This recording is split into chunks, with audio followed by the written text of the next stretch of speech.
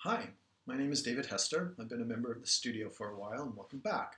This is part 2 of a series that I'm calling the Alt Pibroch Approach #1 to interpreting the earliest primary source manuscripts. As I mentioned, I've been very interested in uncovering and understanding and comparing and contrasting and learning from and extracting out of these earliest materials that we have of Pibroch, so that I, as a musician, become a better and more informed performer, regardless of the style that I choose. I personally am attempting to create an individual style that respects the Gaelic song tradition behind the scores and tunes that we play today. You needn't do my style, but what I'm hoping is that the approach that I'm offering you, which is comprised of 5 rules, will give you a way to dig deeper, understand more thoroughly, and bring out the greater musicality of the songs that are behind the tunes. Now, not going to go into the history lesson, not going to go into the theoretical underpinnings of this. Be that as it may, you can read Alan MacDonald's thesis. It's on the altpibroch.club website in the Learning Living Pibroch domain. Ian McInnes also, his thesis is available to you as well. Effectively, what I am presuming is that a cultural tradition, a cultural musical tradition, immersed and surrounded piping.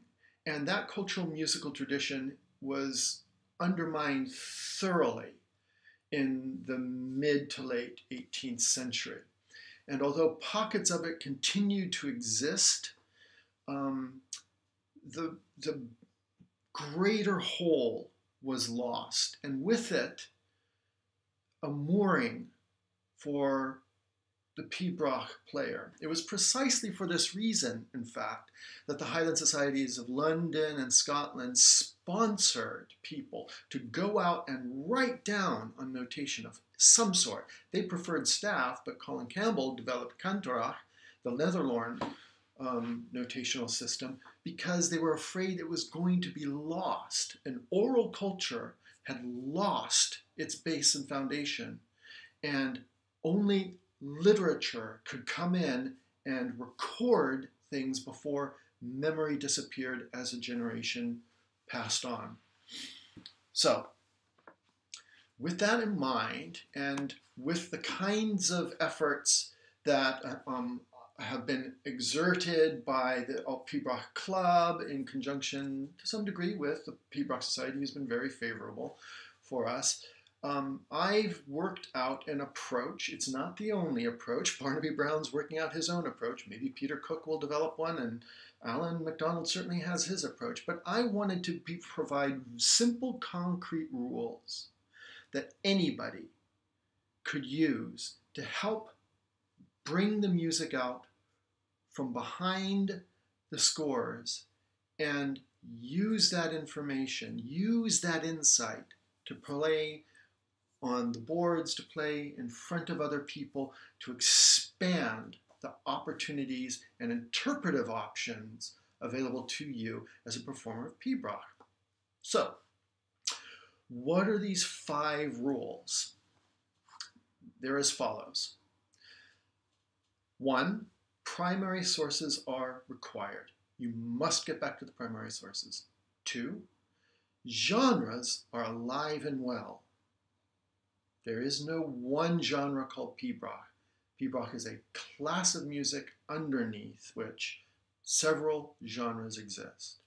3, when first encountering a score, cadences are optional. 4, when encountering a score, you must understand what crahanen are. 5, bring back Urlar refrains to create a framework within which the motions and cycles of the variations are allowed to be performed. Those are the 5 rules, and on the next series of videos, I will elaborate on each of them a little bit so that you come to understand them more clearly, and so that you know there's some nuances to them, but some thought behind them as well. Okay? See you in the next video.